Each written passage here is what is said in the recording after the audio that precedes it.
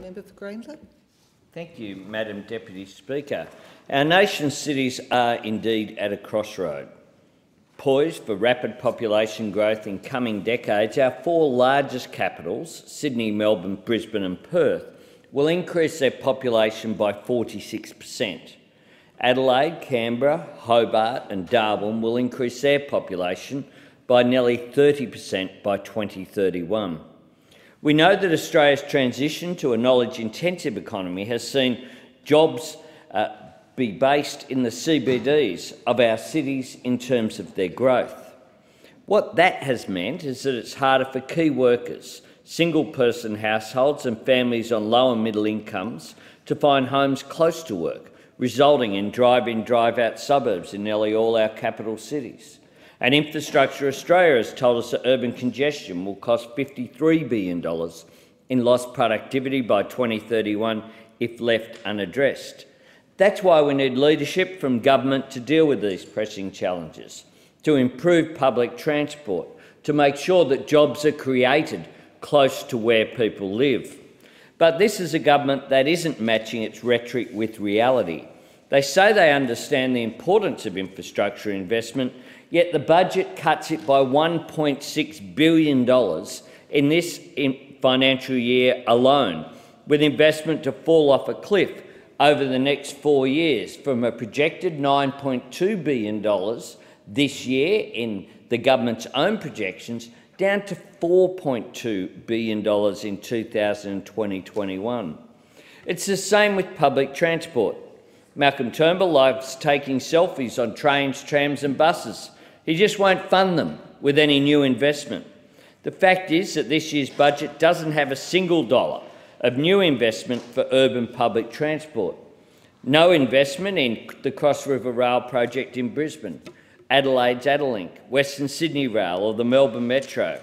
Indeed, Victoria's infrastructure investment program will receive no new money from the Commonwealth over the forwards, despite making up 25% of the nation's population. The budget papers themselves show 0, 0, 0, 0, 0. This is a government that has contempt for Victorians, as exemplified by its approach to Victorian infrastructure.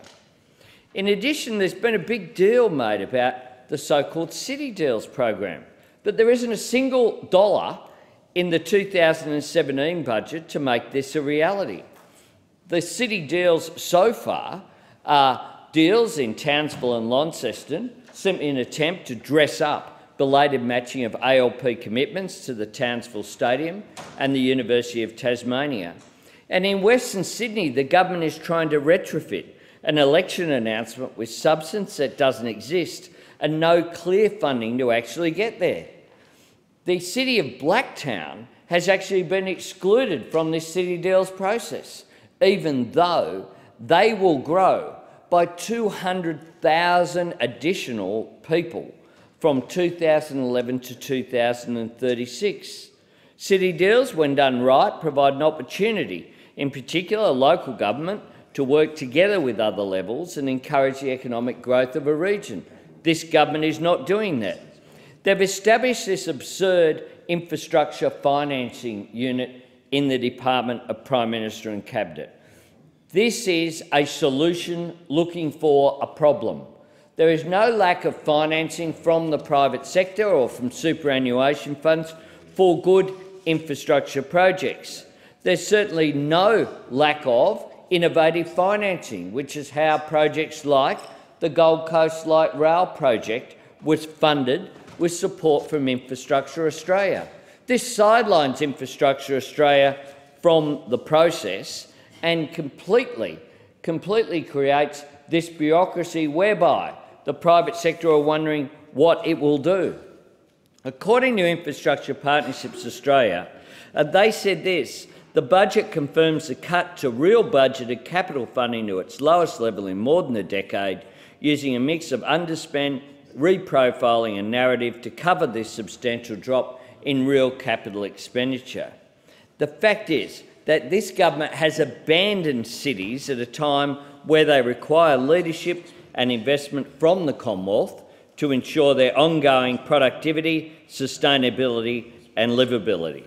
This budget means it's a lost opportunity because the coalition government simply aren't up to the task of providing leadership for this century.